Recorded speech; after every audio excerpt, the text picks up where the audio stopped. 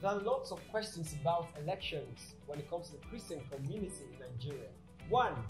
Should a Christian just sit at home, pray for peaceful election, and don't vote? 2.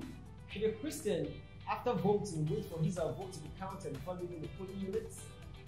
Here comes the final question. Question number 3. Can a Christian contest for an election? So these are some of the questions being asked.